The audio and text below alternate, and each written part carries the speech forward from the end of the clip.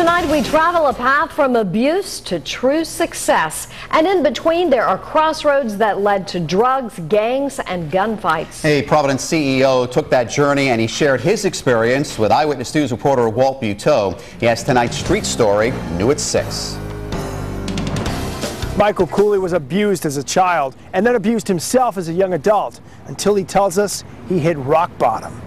When I came on board, what we did was embraced technology. He is no doubt the CEO of Providence record storage giant, the Quinlan Companies. Right. But look closer and you'll spot the gang tattoo on his wrist and the knife-cut scars on his hand. Do you look back and think you could have died?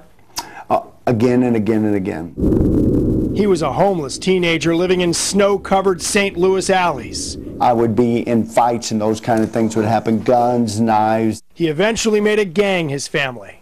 And they start shooting rifles at the back of the car.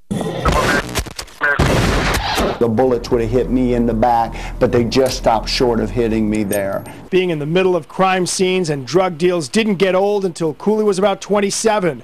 That's when he tells us instead of taking that destructive path he knew, he chose the other route. He's convert. He toured us through the company he now runs and reflected on how hard it was to put difficult memories on paper.